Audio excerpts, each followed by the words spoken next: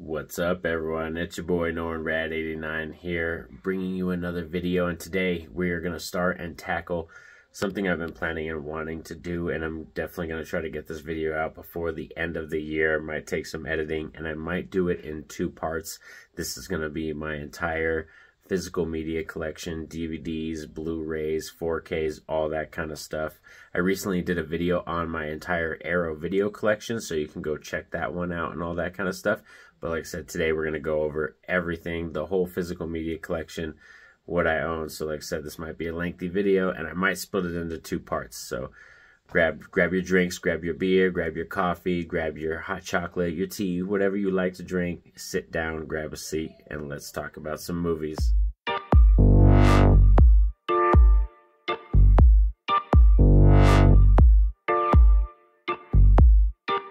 Now we're here to go over my physical media collection. Let's just dive right into this bad boy, starting with my 15 horror movies collection. This has a lot of good stuff on it. Night of the Blood Beast, we got Night Fright, Cat of Nine Tails is on here, God Against Evil, Boris Karloff's Snake People, a really good combination of all kinds of different horror, just to, like, you know, maybe submerge somebody or invite somebody new into the horror community, and you're like, yo, check out some really good stuff. There's a lot of decent stuff in this pack right here. Then we got the Bruce Lee Criterion Collection. This has 5 films in it, the greatest hits of Bruce Lee. So many good films in this film. Bruce Lee is one of my favorites. Fist of Fury is my favorite movie of his, and like, yeah, so many good films in there. Then we have the 15 Hitchcock Films collection. This has got a lot of good stuff, like I said, Jamaica Inn, The Manx Man, you know, all different wild films in here. All Alfred Hitchcock. He actually did a lot of films. The Lady That Vanishes, The Secret Agent Murder, Young and Innocent. So a lot of different stuff in this pack right here. Then we got the 4 film collection. We got Pee-wee's Big Adventure, Beetlejuice, Charlie and the Chocolate Factory, and Corpse Bride. Great combo. All DVDs right now so far. Then we got the Rob Zombie trilogy, 3 from Hell, House of a Thousand Corpses, and Devil's Rejects. Devil's Rejects is, in fact, my favorite Rob Zombie film. I think just highly his best and strongly written film, and it's just so amazing. Then we got this action pack right here. Got some crazy, cheesy, high-octane action films. You know, not all of them are the greatest. Some of them are just rip-offs of, like, Starship Troopers, or, like, you know, rip-offs of Fast and Furious. But if you're into action, you know, mid to late 90s action, you're going to be on board with these. Then we have an action 4-pack right here that actually includes Raw Deal in it, which is a good film. Lords of the Street is not a good film. Jean-Claude Van Damme, this movie right here, is a good film, like a little documentary about him. Very important person in my childhood, especially with Bloodsport and a lot of the films that he did, like Hard Target and stuff.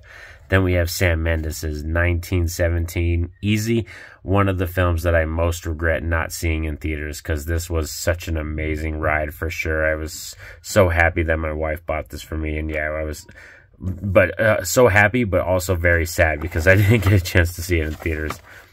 Rob Zombie's 31. I know one of his best films, or not one of his most talked about films, but I still do enjoy Richard Brake's performance in here, and Sherry Moon Zombie. No matter what she does, I actually eat up everything she does. I think she's actually a really cool actress. Next up, we have A Cure for Wellness, Dane DeHaan, Maya Goth in here. Some crazy dark imagery, really good film. Like, it's got a slow burn feel to it, but it has like kind of like a Shutter Island feel to it, but it's got some really gruesome body horror in it. American Heist, a film that is kind of a generic kind of heist story type film, but if it wasn't for Adrian Brody and Hayden Christensen, I definitely wouldn't enjoy this film. So it's because of these two actors. If it wasn't for them, this would just be some generic, you know, heist movie that I would forget about. Next up, American Assassin, totally underrated. Dylan O'Brien, Michael Keaton, fabulous. Very much in the same vein as Bourne Identity or like Mission Impossible, and just as action-packed, great acting, and just as thrilling. American Horror Story Coven season. This is the only season of American Horror Story I own. I definitely need to dive into more and own more. I've seen them all, but I've been basically recollecting, only picking up movies. I haven't really started diving into picking up seasons of shows yet. Next up, we have An American Tail, you know, Feifel. I don't have Feifel Goes West right now, but American Tail is one of my favorites, you know, like even Feifel Goes West. He's just such a great character. Old school Disney. That's like my favorite kind of era Disney right there. Aqua Teen Hunger Force. This is the season 2 of Aqua Teen Hunger Force right here, and man, one of the best shows. Frylock, all those guys, they're creative, they're wild. And we have another one down here, I forgot about this one, the Amityville Murders. Very much in just like a cheesy Amityville named film. It goes for some good, interesting ideas, but it doesn't hone it correctly, and execution isn't all the way there. Backyard Wrestling. I'm a huge wrestling fan, and I like WCW, AEW, WWE, all that kind of stuff. So yeah, Backyard Wrestling, that video is right on my alley. I've owned that for a really long time. Next up, The Batman. One of the best films this year. My favorite part of this film is Paul Dano as the Riddler. I think fabulous. Like, yeah, this film was just oozes everything Batman. Next up, we have the Batman double feature. Batman and Mr. Freeze, Sub-Zero, and Batman Mask of Phantasm. These are 2 films, like really good animated films, and Kevin Conroy, we freaking miss you. Next up, we have the Dark Knight Trilogy Pack. Batman Begins, The Dark Knight, and The Dark Knight Rises. The Dark Knight Rises is my favorite film. I will die on that hill of the Batman movies. Batman Begins DVD, and Batman Ninja. As you can tell, I'm a huge Batman fan, as also my Batman Shrine that was behind me earlier.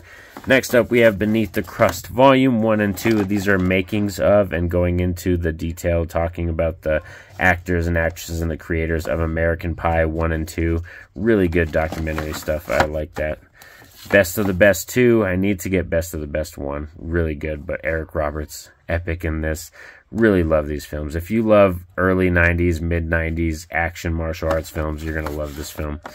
Better Watch Out, one of the best Christmas horror films. I actually recently just reviewed this on my channel. It's a really good Christmas horror film. Might be really close to my top 10. Not in my top 10, but really close. Big Fish and Begonia. This is a good animated film, man. So good. Got a really good, like, feels in it, emotional, and I actually had the cries going into this one, or towards the end of that movie. John Carpenter's Big Trouble in Little China. Such a fantastic film, really. And this film always makes me think of my wife, because she's got beautiful green eyes, and the fact that they're looking for a woman with dragon green eyes, like, yeah, Big Trouble in Little China. It's a special place in my heart. Next up, Black Christmas, probably my favorite Christmas-themed horror film, Black Christmas by Bob Clark. Such an amazing film. That's the 2-disc collector's edition. And my favorite film of all time, Blade Runner 2049 by Denis Villeneuve, and such a fabulous cast, great performances all around, cinematography, stories, so gripping. I eat this film up. It's like a special experience, though. Every time I watch this film, you got to sit down, have the right snacks, have the right drinks and everything. It's just, I love it. Bleach 2-pack of films. We got Fade to Black and Bleach the movie. Great. I love this anime. Bleach is one of my favorite animes of all time. This is next one of the few films I haven't seen in my collection, Blood on Her Name. My mom and my daughter actually bought this film for me when they went out one time. Still haven't seen it. Like I said, I will definitely get to this film and let you all know what it's about and how good it is.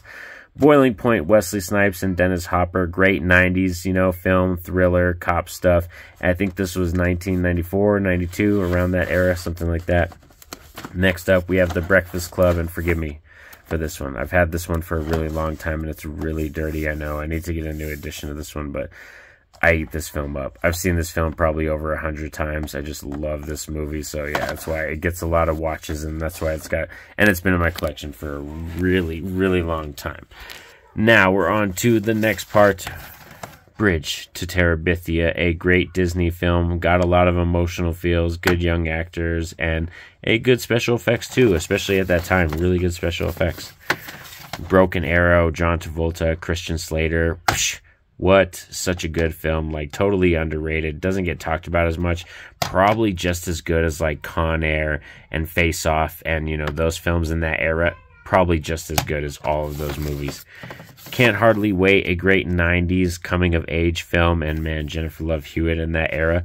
Woo! Man, even got Seth Green in here. It's such a good cast in here. Casino Royale. This is the 2-disc widescreen edition. Daniel Craig's first outing as James Bond. And Ava Green, Man as Vespa. Oh my god, such a good movie. Such a good movie. Charlie Bartlett, Anton Yelchin. Sadly, we did lose him at a very young age. It was so fucking sad, because if he was still here, he would be doing some bomb-ass films. Robert Downey Jr., man, Hope Davis, such a great cast. An amazing film with a huge, huge heart.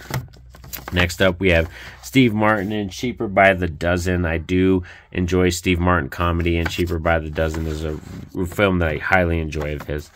Christmas Evil, probably, this is in my top 10 Christmas-themed horror films. This is a really good film, totally underrated.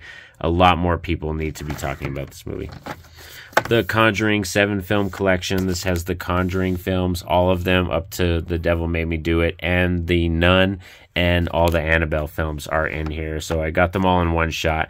I'm not a huge Conjuring fan, but I couldn't really resist. It was so, like, $15 for all the films in one shot, DVD. I was like, fucking get it. Guillermo del Toro's Crimson Peak, a totally underrated film, very good aesthetic, great costume design, love that film, has almost like Tim Burton-y type vibes. Day of the Dead, George A. Romero's Day of the Dead, easily my favorite zombie film of all time. I freaking love this film. To me, it's this film and then every other zombie film. Martin Scorsese's The Departed, great performances. Leonardo DiCaprio probably fucking deserved an Oscar for this film. It's so good. Dexter, randomly, season 2, disc 1 and 2. I don't know, random shit ends up in your collection, you know. I had a huge collection, then I sold a bunch of stuff to Hastings and got rid of a bunch of things at Hollywood Video, and then, you know, only kept so many, and then, you know, started recollecting really recently over the last year. Here we go, Dodgeball. I know this one might be cheesy, stupid comedy, but Vince Vaughn, Ben Stiller, Justin Long, just the comedy in this film makes me laugh every frickin' time I eat it up. Domestic Disturbance, John Travolta, Vince Vaughn, great chemistry, haunting vibes in this film. Like, I actually really enjoy this film. Totally underrated. Might be one of those films that not a lot of people have seen, but if you've seen it, you know what I'm talking about. Don't Breathe. This one, me and my wife saw in theaters. Totally surprised me. Such a good film. I still have yet to see the second film, but I mainly seen this because of, you know, like the actors that are in it and actresses, and it's by the creator of the Evil Dead film, which is one of my favorite ones, Fede Alvarez. We're going to get to that one pretty soon. All right, here we go. The Dracula Complete Legacy Collection, Bela Lugosi. This has 6 films in it, all black and white, black and, you know, Dracula stuff.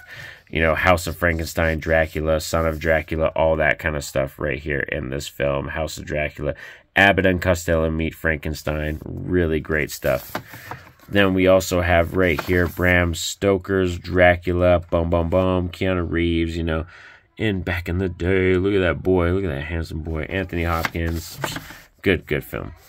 Now into one of my wife's least favorite films. I actually enjoy this film. Drag Me to Hell, Sam Raimi. This is the unrated director's cut. Man, 2 versions of this film. This is a good film. It's got a lot of watches in my house, you can tell. Like, but yeah, my wife actually doesn't like that movie.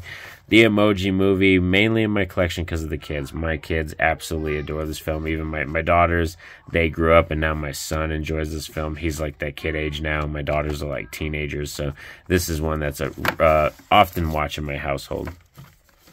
Next up, we have Enter the Dragon, the 2-disc special edition. Such a fabulous edition, and also one of the few films in my collection I have double dipped on. Sean Connery, we miss you. I miss you so much. League of Extraordinary Gentlemen and Entrapment, and two great films. Entrapment is my favorite out of these, and if you haven't seen Sean Connery and Catherine Zeta-Jones in this movie, do yourself a fucking favor and watch this movie. It's so good. All right, next up, we have Everything Everywhere All at Once. Probably one of the best films this year, but I think it's going to fall out of my top 10 because there's been a lot of good films this year. I'm really going to do my top 10 ranking pretty soon of all kinds of films, not just horror films. But this is a really good film for sure. Very, very solid watch. Sam Raimi, Evil Dead, the original, and I recently saw this this past year for the anniversary. So amazing to see this in theaters. One of the best. It doesn't get as better than, like, you know, Sam Raimi, Evil Dead. It's such a good vibe. But it does get better for me with this film because this is my favorite horror film of all time, what Fede Alvarez was able to do, and I'm so happy I got this, you know, Scream Factory edition of this, the 4K. Beautiful, gorgeous film.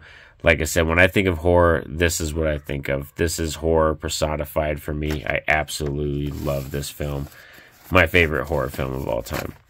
Final Destination 4-pack. We got 1, 2, 3, and Final Destination. I still really do love 1 and 3. Those are probably my two favorites, 1 and 3. But I don't love the Final Destination franchise. It's mainly just 1 and 3. Those are my favorites. Bruce Lee, Fists of Fury, one of the other few films that I've double dipped on, and this is in fact my favorite Bruce Lee film, man, Fists of Fury. Bruce Lee was just such an iconic actor, and I miss him so much because we lost him at such a young age, and if we would have got him still to this day, he would have been putting out some great content. Next up, we have Jackie Chan, The Foreigner. Man, my wife loves this film, and I do too. She's more of a Jackie Chan fan. I'm a Bruce Lee fan, and my wife is a huge Jackie Chan fan, so this is more her realm. But it's still a really good film. I love The Foreigner. I like this better than Taken, and I really do. Next up, we have Ford versus Ferrari. I got this one for Father's Day and was such a great surprise. Matt Damon and Christian Bale have great chemistry, and I love the story behind this film. Very interesting. Next up, we have Full Metal Alchemist episodes. This is season 1. Such an amazing show. I know a lot of people prefer Full Metal Alchemist Brotherhood because it stays more true to the manga, but I like this one better. Next up, we have Tobe Hooper's The Fun House, and another hot take, I do have more fun with this than Texas Chainsaw Massacre sometimes. I really do like Funhouse. It's a film that I discovered at a young age, and I just love it. I'm having a hard time getting it in there. I'm going to put it down right here. Ghostbusters 1 and 2. I'm missing the thing that holds them together, but this is both of them. Just classic. Classic horror comedy. Easy, some of the best 80s stuff that we've ever gotten. Girls Trip, and this was a film that I got for like my mom, my wife. They really do love this film. Like, I just keep all the Blu-rays and DVDs, but I actually do have some fun with this film, mainly because of the cast. Queen Latifah's great. Tiffany Haddish is funny as fuck, so it actually is a really funny movie. Next up, we have Godzilla vs. Kong. Man, I actually, fun fact, have more Godzilla films on VHS. I need to pick up more on DVD and Blu-ray, but I have way more on VHS than I do on this. This is the only Godzilla film I own in this format. Then we have right here Guyver. This is the Guyver series, volume 1 and 2. This is the series, and man, so good. They actually did live-action movies of these, but I prefer the shows. The show is much better, much more gruesome and violent, but the movies are pretty good too, but not highly revered as like the show to me. Hairspray. I'm actually a huge, you know, musical fan. I need to get more musicals. Like I said, I've only been recently picking up collecting again over the last year or so, but Hairspray is such an amazing film for real, and West Side Story is actually my favorite musical of all time. Then we have Halloween, the special 4Ks right here. Was it Scream Factory that did these ones? Man, gorgeous. I got John Carpenter's Halloween and then Halloween 5 because this is a fan favorite of mine, near dear, close to my heart. This is number 3 in my ranking. I love Halloween 5. Then we have the Halloween 2018 Steelbook. Sexy. Then we have Halloween Kills right here. Blu-ray, DVD, digital code, Halloween Kills. And then the Halloween collection right here. This has Curse of Michael Myers, H2O, and Resurrection in it. The Miramax collection or classics or whatever. So yes, great films. Like, I love Halloween. Slashers, I just eat up slashers. And on to another slasher we're going to talk about right now, right here. The Beauty, the Friday the 13th collection. We had to talk about this one and get this one in here. All the Friday the 13th films to the remake with a special edition, like, you know, has some special features disc. Nice booklet, what they did with this film, or with this collection. It's gorgeous. Like, and me being a Friday the 13th fan, this is my favorite slasher franchise, so I just had to eat this up. Sorry, one of my son's toys is right here. Hi. Yes, Friday the 13th, the best. And we are going to stop this video here, like I said, and we will be doing part 2 pretty soon. Make sure you stay tuned to the channel.